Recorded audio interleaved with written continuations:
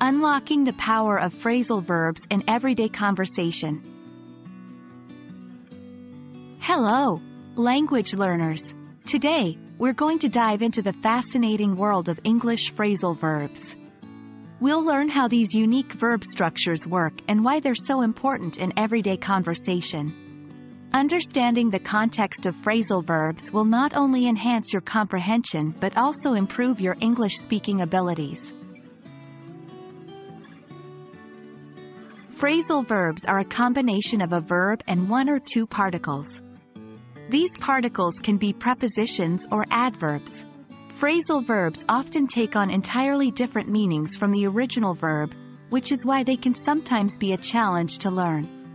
Example: to look is to use one's eyes, but to look up means to search for something, often in a reference book or an online source.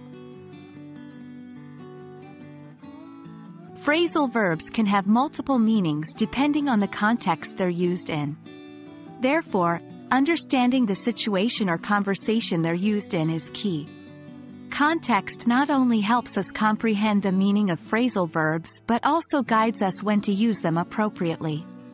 Example: turn on could mean starting an electronic device, like a TV, or it could mean to cause someone to feel attraction or interest. One of the best ways to understand phrasal verbs is by listening to English conversations. As you identify phrasal verbs in dialogue, make a note of the context and how it impacts the meaning. Over time, you'll start to get a feel for their usage and nuances. Example: give up, in a sentence like, I give up, this puzzle is too hard, means to surrender or stop trying. Finally, the best way to get comfortable with phrasal verbs is to practice them in different contexts. Try to use them in sentences or in conversation. Don't worry if you make mistakes. The important thing is to keep practicing and learning. Example: try to use run into, meaning to meet someone unexpectedly, in a sentence, like, I ran into an old friend at the supermarket today.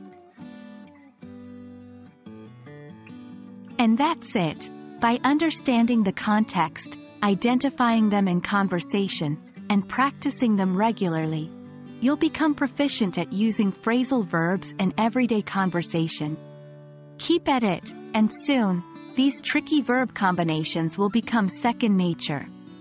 Thanks for tuning in, and remember, learning English is a journey, and every step counts.